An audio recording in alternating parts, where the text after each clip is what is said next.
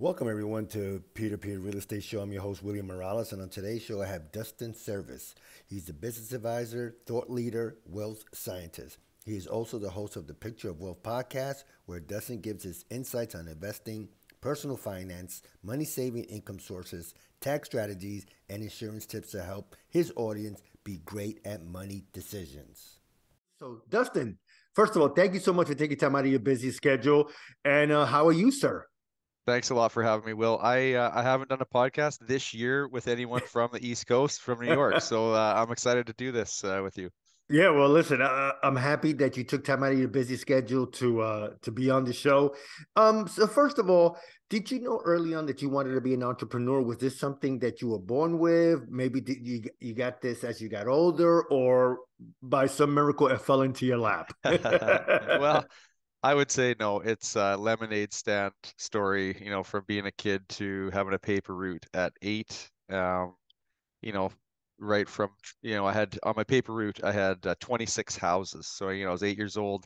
I had 26 houses in our little route, and there was two houses on my route that were not buying the paper. So this was like one of Right. those papers back in the day where I had to go and collect, and you had to like punch the card, when people that I had to collect every week, I had to get, $2 from everybody or whatever it was. So Right. I in 3 years or 4 years when I had that paper route, I never ended up selling those two people, but I met two great friends, and they were very supportive, but they just said we don't read the paper. So that was kind of the start of entrepreneurship, and then that led to having a golf course job and working with sort of wealthy people from the time I was 12, cleaning golf clubs and golf carts, and sort of meeting and seeing who drove what cars and who play, the car that they drove sometimes was relative to how many times a week they played golf. And Right. so if you could figure out who the youngest ones were with the nicest car that played the most golf, then that was like, well, I'm going to see what they're up to. And so that was the early beginnings of sort of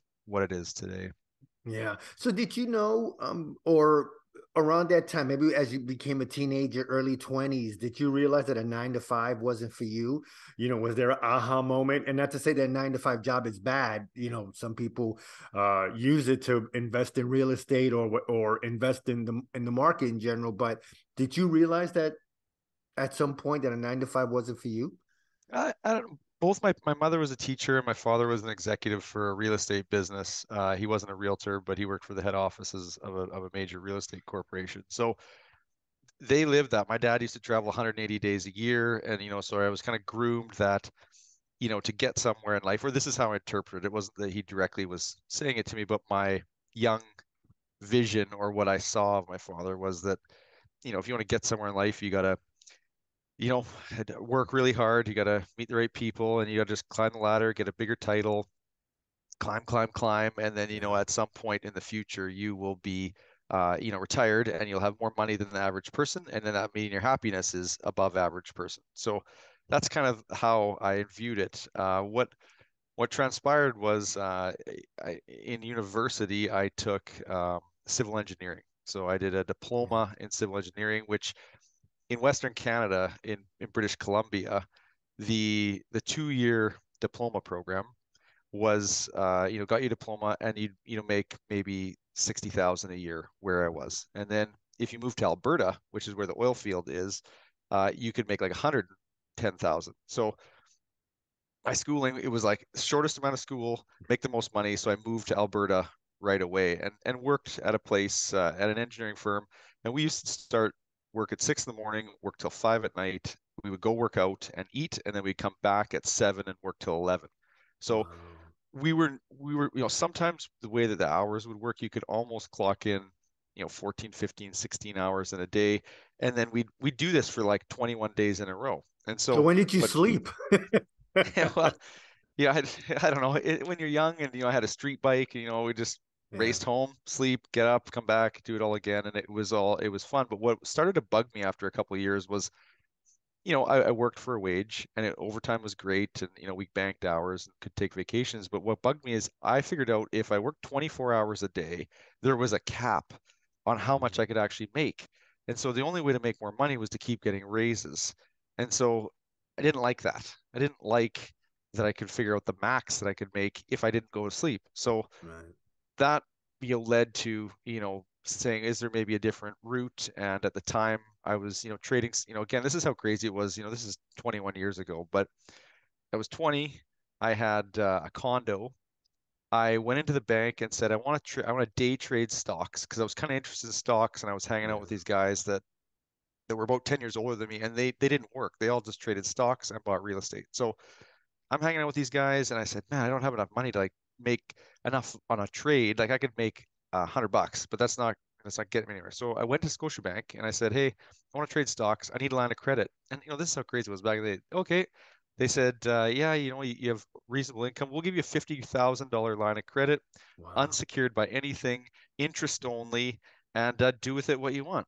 And so that's what I was doing was trading stocks, and I lost lots of money, but made more than I'd lost. And people around the office kind of started to notice and say, hey, we have this group benefits RSP plan, and I want to set up, what do you think would be the best fund to pick in it? And so, this is going back to 2002. So out of the tech crash, the market really rallied up to kind of 05, 06, Yeah. uh, up to 08, really. And so people in the office for that first boost out of the tech crash were like, oh, wow, our investments are going up. It wasn't because I helped them pick the best funds, but it just the market was moving. But I wanted to work with people and I liked finance. So, that led me to leave the oil patch and come back to where I'm from and start working in the finance space.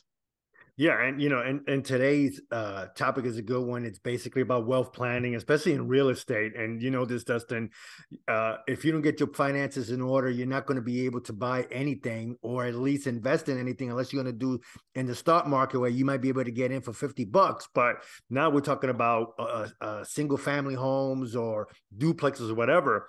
So, uh, when you got into financial planning, was there a moment that you saw, maybe it was your own finances or someone else's finances, that you realized that you can help people out, especially in the real estate business, to get their financial organization going? And also, part two, when did you start Serviss Wealth Management?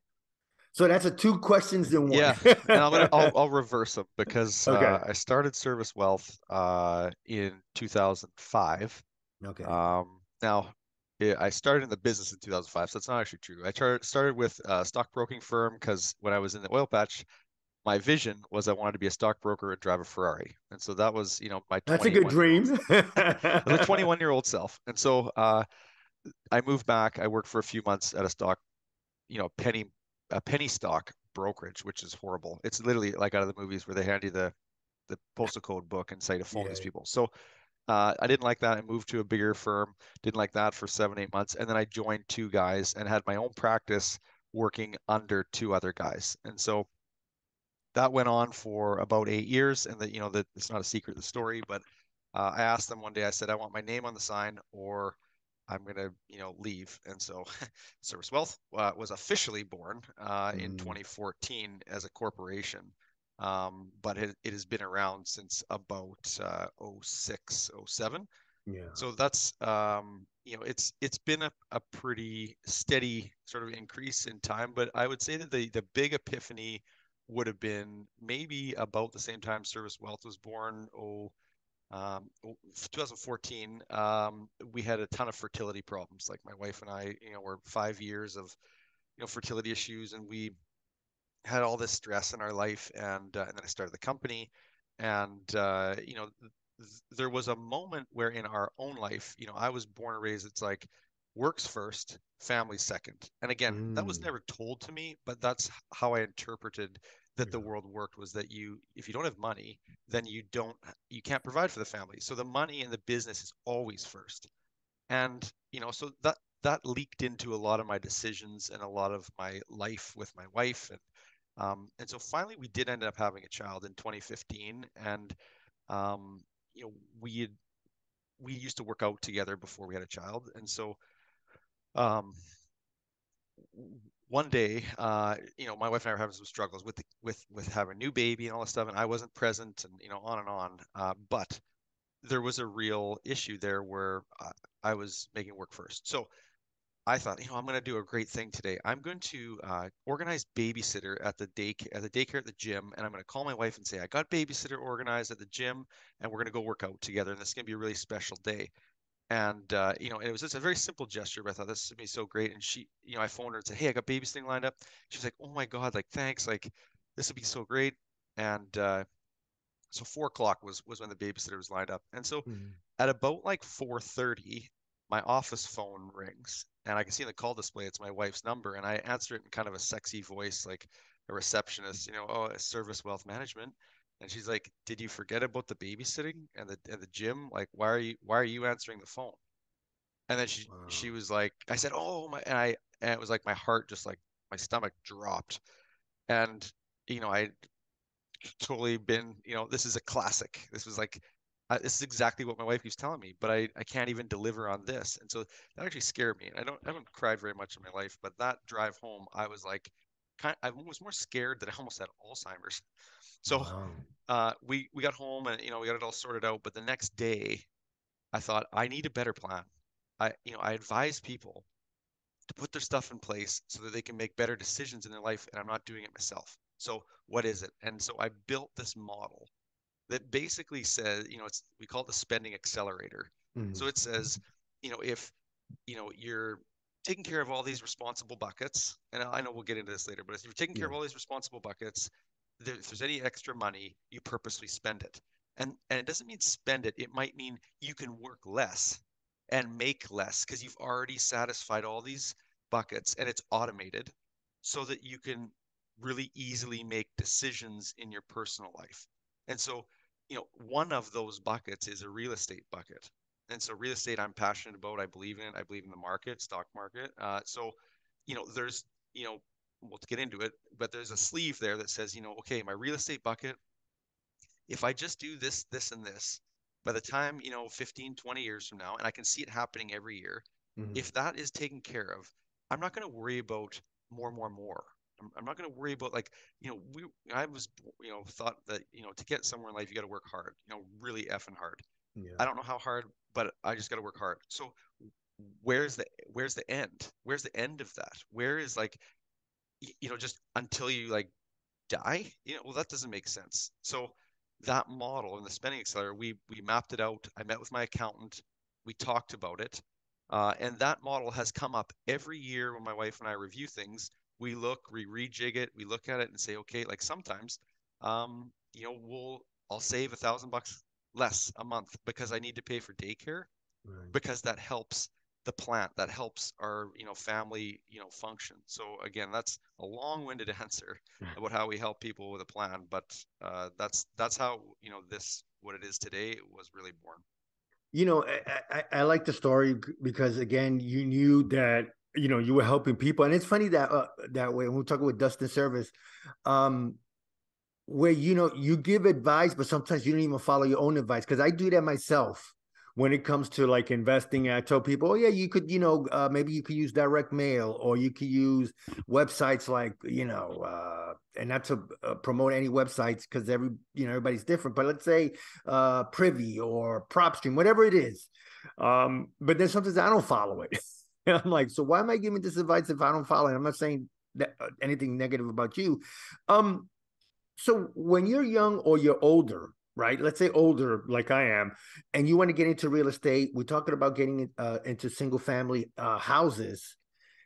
What are some of the ways that we could set up our those buckets? Because those, it's funny that you say that because I remember in the crash of '08, and I had money in the stock market. At the time, I was employed with a hospital, and I saw my finances just go straight down. Um, I did, I bought a book and I decided to have buckets. Talk more about that because that's pretty interesting the way that you came up with that because not too many people talk about having money in different buckets, so to speak. I don't think people really sit back and actually get intentional. Like whenever I ask people, okay, like, you need to implement an insurance plan or some sort of risk management, they say, well, there's no money. We don't have any extra money around. Yeah. And it doesn't take long for me to sit down and go like, okay, well, where are you spending it? So the acronym we use is BAM, BAM. So it's the bare ass minimum. So this is, bare ass minimum is your mortgage payment, your groceries, the utilities for your home, maybe, rent if you don't have a mortgage payment. So it's like for you to exist, you have BAM.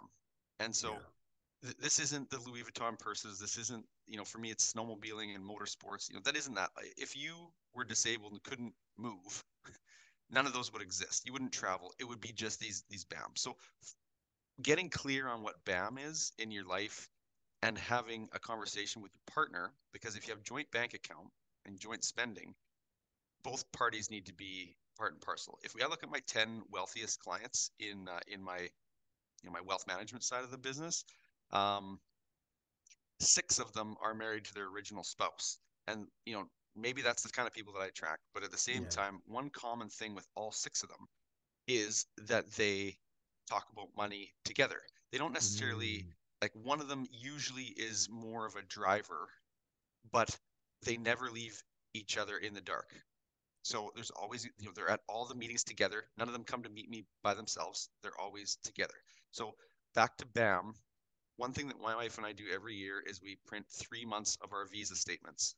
And it's again, it's very intentional that we sit down and at the start of the meeting, everyone agrees that no one is going to get mad at each other where the money has been spent. And so again, Right. if you're hiding something from your partner, then that's a whole nother story. But if you're just open and say, okay, we just need to get quantification on where the money is going.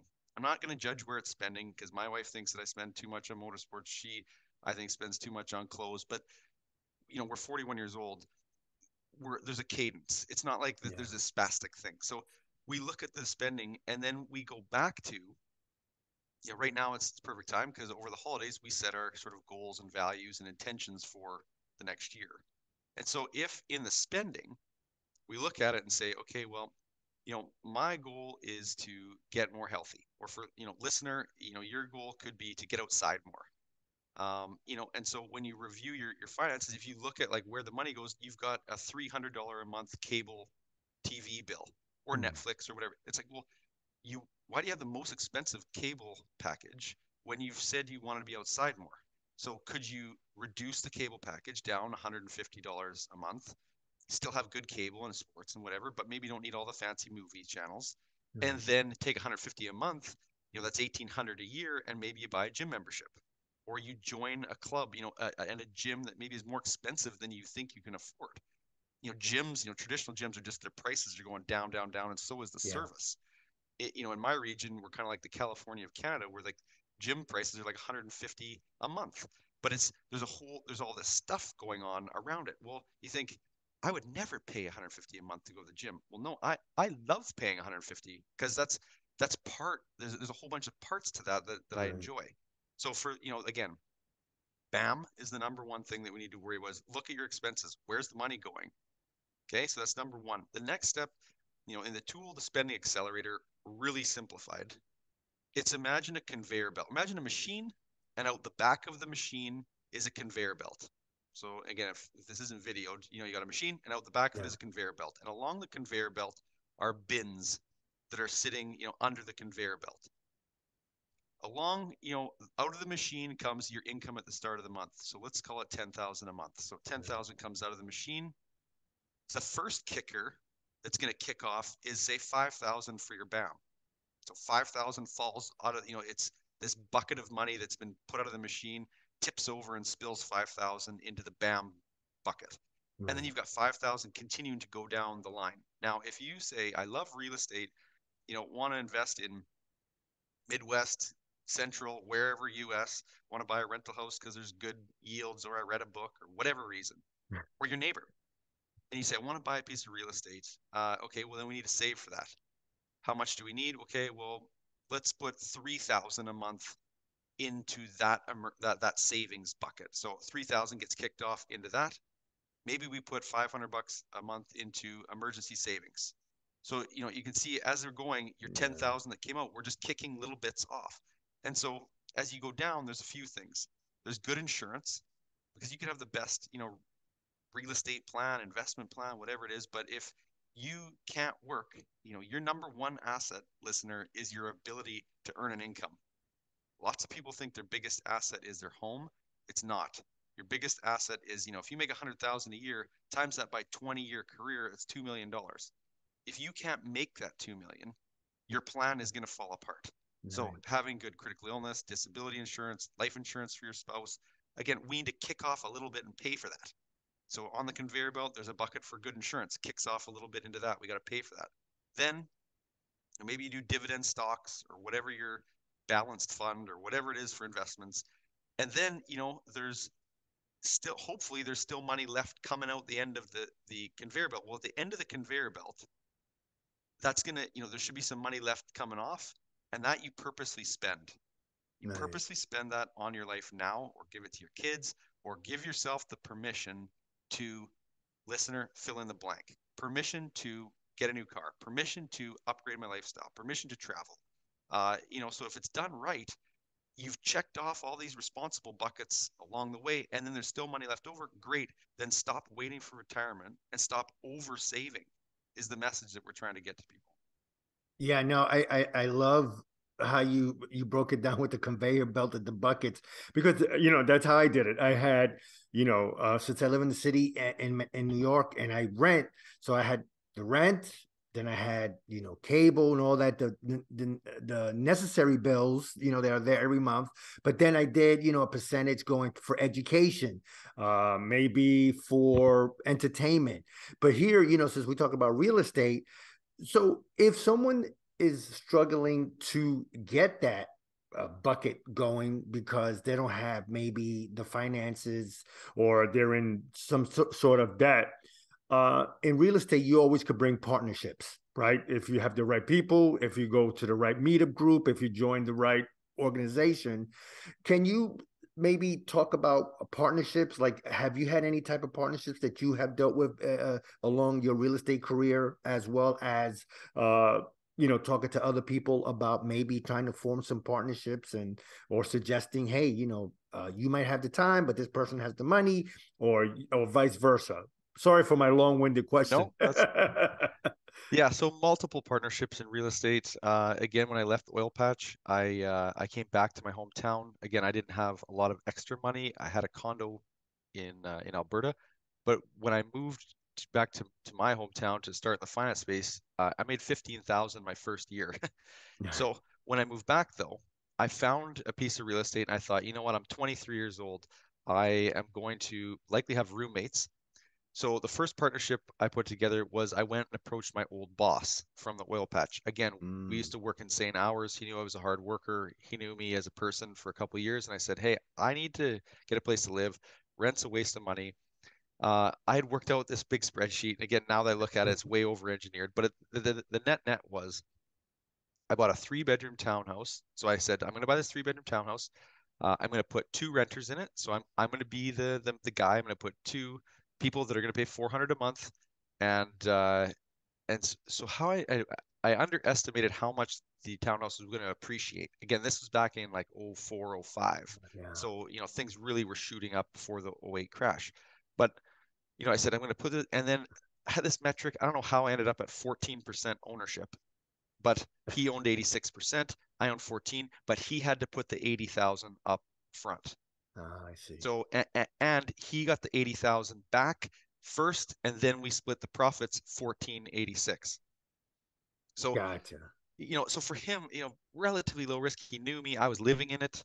Um, so how that netted out is uh, based on if I would have had to pay rent, I probably made like $100 a month in all the stuff. So I didn't pay Yeah. rent for the 3 4 years that we owned it, and so that kind of led to so the most recently one that I've had is in the last 4 years I bought a warehouse, I bought an office building, and then I did a spec house that I flipped. So in Nice. those things, I would say that if people with money if they've been an entrepreneurial background, are good at analyzing things, but they're lazy and they don't want to find them.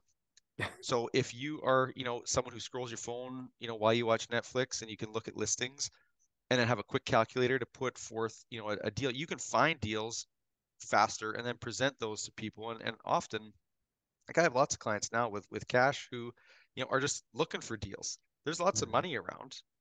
And so, you just have to find a way, again, my presentation to my former boss, 20 years ago was just as a one spreadsheet. And it was just very logically thought out. It's like, okay, what is he going to say for an objection? If I was the partner putting up 80,000, what's my risk going to be? And how is that going to affect me if this doesn't work out? And then what is the potential upside? Yeah. And so there's, any of the gurus that talk about real estate, it's like you find a deal, money will find you. Right. So, again, I don't know if you have any coaching, but, quick, finding a quick calculations that you can, when you're scrolling listings, to do like a gross analysis of like, should I even put this on the short list? Because there's so many things, and maybe you know better than me, but in the western part of Canada, cap rates and yields and everything have like, people, foreign buyers were buying things at 3% cap. Yeah, And it's that's like, how it well, is in New York. Yeah, it's like a 2 or 3, 2.5. yes, Because I have friends. I'm sorry, I didn't mean to control. Dustin, no, I no, have friends in the city, and we talk, and they'll say, yeah, the cap is like 2%, 2.5, 3. And I'm like, Jesus, other places is 8, 10, 12, or whatever it may be. But yeah, so go ahead. Yeah, yeah. So you're definitely yeah. right about that. That's Well, amazing. so it's hard to find, so like Yeah, the gross, you know, if you put, you buy something for 1 million and you rent it for 3,000 a month, that's like a 3.6 yield. yeah, It's like, that's pretty common. Well, you're going to finance it, so your return on what you put in, it could be more. I would profess to say that we could be in for some interesting real estate times for this next little while, with interest rates I think rising. so. I don't know what it's like in New Yeah, York, but in the West, it's I see at my client block, I see even successful people sort of now scratching their heads going, hey, we had a commercial mortgage on our $3 million building at 2.9%. The best we can get now is 6.1%. yeah, So, even they're going, okay, well, that's not good for cash flow if they renew. But a lot of them are re, mortgage brokers are so creative. It's like re-amortizing it, keeping the yeah. payment the same, but now their payment time is like way longer. So I think there's Mm, going to be a lot. Maybe it won't affect things too much, but it will definitely. It's changing, which is good for people with cash. And there hasn't been very many deals. I haven't found in the last couple of years, but I think we might start to see deals. And so, being patient and making sure you have no cash in a bank account. High interest savings accounts in Canada right now are over 4%, uh, wow. for nothing, for doing nothing. So that's big, or that's bigger than it used to be. It used to be zero. So Yeah, in New York, I think it's 0.1%. So yeah, I definitely get that. Again, I love the way you broke it down, especially now with the market and with the interest rate, because I think last I looked, which was about a day or two ago, I think it was at 6.5% or something like that, the interest rate. And then yeah, I've been hearing rumors that now the Fed might raise it again. So you to knock out so many buyers. And for me, Dustin, I'm more of the creative side. I try to talk to the owners about creative financing, about whether they would consider, hey, right. I'll meet your price, but if you give me terms, and then turn around and try to get a tenant buyer. So Ah, yeah, so that's the niche I like to be in, and I did that with my first property in 2017. I bought it cash, and then I put it back on the market, and I became the bank. So I love that sort of real estate where I become the bank. I don't have to take care of any maintenance. First of all, Dustin, I want to thank you so much for taking time out of your busy schedule. To you're welcome. me, I love the conveyor belt analogy where the money goes here and there, because I think if people really think about it, they have the money. Now, even if you're in debt, you could still set aside 1%, 2%, or whatever, and you're not going to miss it. But again, like you said earlier, hey, if you have a $300 cable bill, come on, man, cut it down. You don't need HBO Max, Showtime, and all that. Netflix might be the one, or I use Tubi, Yeah, TUBI, and it's free. I'll deal with the commercials. So anyway, talk more about your podcast. Where can we find it? What's the gist of the podcast? sure. So it's The Picture of Wealth, and my website is servisswealth.com, and that's Serviss. The Picture of Wealth podcast is born out of, successful entrepreneurs who maybe their status is, they only work 3 days a week and make a half a million instead of working 8 days a week and making 1 million. Yeah, These right. people are people who have, they value time off, they value learning and invest in a lot of courses. So the knowledge levels are high, but around wealth and around lifestyle. So fitness, finance, and family kind of are the three F's. We're big believers on, spouses that can make decisions together, will be more prosperous. And one thing that I just spoke about at a conference yesterday is Neil Pasricha is a guy who wrote a book called The Happiness Equation. And so I heard of that book. Yeah. have you heard? So he talks about something called spousal influence awareness. And so we call the acronym SIA, and it's applicable to finance and in real estate. And so we say that, if you think of two axes, up and down axis is your happiness. So at the top, is 10% and 100%. So you think of your happiness, how happy are you, in the day? Well, I'm happy, about 80% of the time. Okay. And across the y-axis is your wife's happy, or should I say your spouse. Your spouses are your partner's happiness. So they're happy 10%, 20%. And so you say, well, my partner's happy about 80% of the time. So where those two meet, so if you're happy 80% and they're happy 80%, that means that 64% of the time you both are happy. So that leaves 32% to be that you're kind of at odds, and 4% that you're both not happy. So when do you think the best time, listener, is to have a conversation about a financial or a big decision that needs debating? Not when you guys are at odds or both frustrated. So that, when you're both happy. Yeah. When that's 64%. Yeah. Yeah. So it's like, no wonder we have financial, friction, because we're probably just not aware of what sort of state we're in. Because I come home all the time with ideas and say to my wife, hey, there's this apartment building over here. I think we should buy it. It's like last week was a 10-acre piece with a 9-bedroom bed and breakfast on it. And I said, hey, we're going to buy this thing.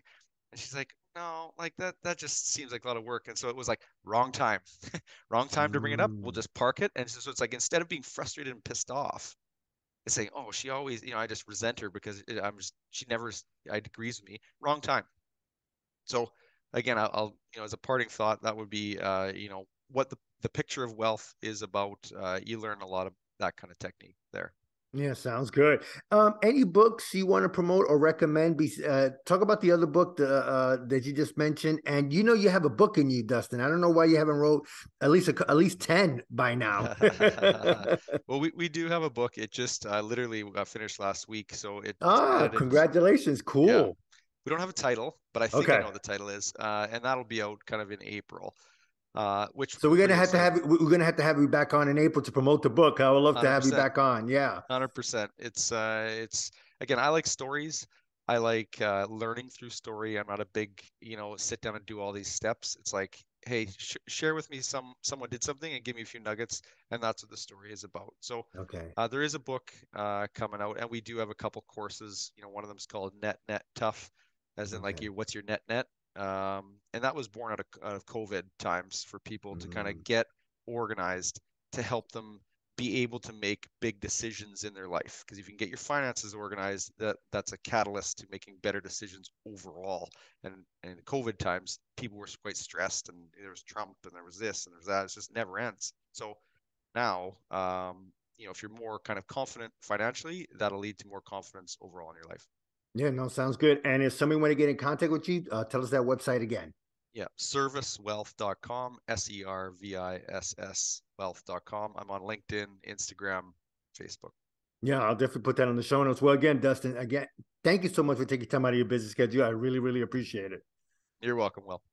Thank you. Bye-bye.